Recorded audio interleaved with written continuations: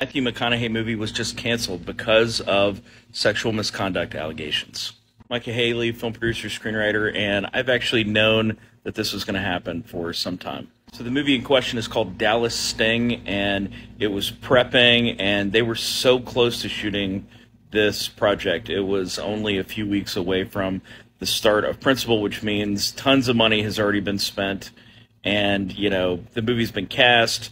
Matthew McConaughey, Caitlin Dever were in it, and it's just crazy that a movie gets this far along and then something comes out that ruins the entire project. The allegations are not against any of the cast or filmmakers. They are against the real life person that the movie was based on. Apparently, this guy was a coach in the 80s who coached a women's soccer team to a historic victory against a Chinese team, and this game actually happened in China.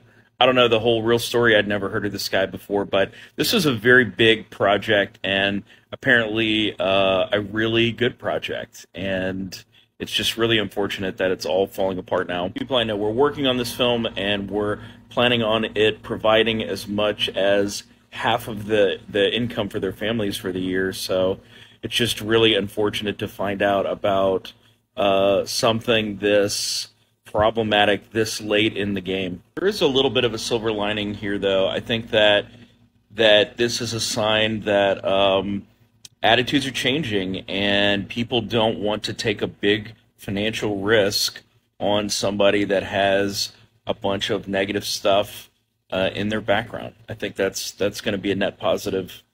I think the people who greenlight movies just aren't going to want to make a significant financial investment in telling the story of somebody who had a very problematic past. And as filmmakers, we're going to have to do a lot more vetting, a lot more diligence whenever a project is based on a real life person. You just have to look into it and realize what landmines are out there, because it will get your project killed even after you've got frickin' Matthew McConaughey attached. I just feel bad that all these people are going to lose their jobs. And, it just shows that even when you are doing the right thing, there is real fallout.